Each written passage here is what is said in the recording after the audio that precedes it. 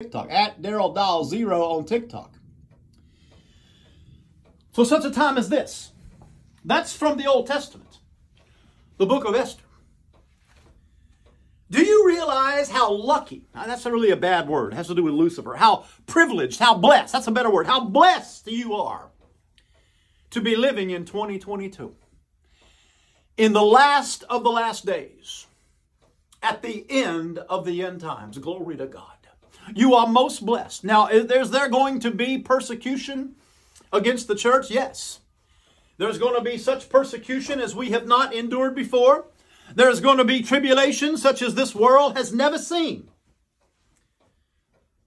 But at the same time as all of that is going on, and we can see it happening right now,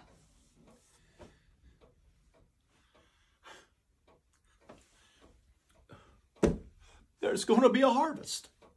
Somebody wrote in and they said, Brother Mike, they call me Pastor Mike. I'm not a pastor, I'm an evangelist.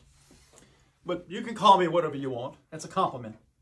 He said, what is the single greatest sign of the end times? Well, false teaching and false apostles showing lying, false signs and wonders and miracles. We're going to get to that. I'm preparing a series now, a teaching series called The Most Important Scriptural Passages about the end times of the last days. The last days of the end times. We're putting that together. It's going to be out in the next week or so. So stay tuned for that. But as I was looking at that question, and by the way, I can no longer respond to every question and comment that comes in on my comments pages on TikTok personally. I try, but I just can't do it. I've got my uncle helping me trying to get to it. And it may take me a week or two to get to your question. And if for some comment, if some reason I miss it, don't be offended. Don't take it personally. We're getting literally thousands and thousands and thousands of comments coming in every day. And because I don't sit up here and beg for money, amen, I can't hire a big staff to do my social media for me, to do my mail for me and all that. I have to do it myself.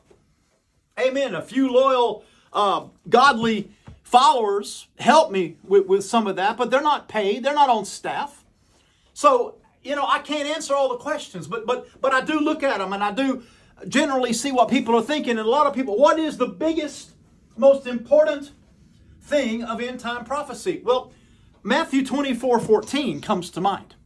And we're going to teach on that in the Olivet Discourse. Jesus said, and this gospel, this specific singular gospel, the definite article in the Greek, this gospel of the kingdom, that Jesus is Lord to the exclusion of all other lords. Hallelujah, that God is God to the exclusion of all other gods. This gospel of the kingdom, that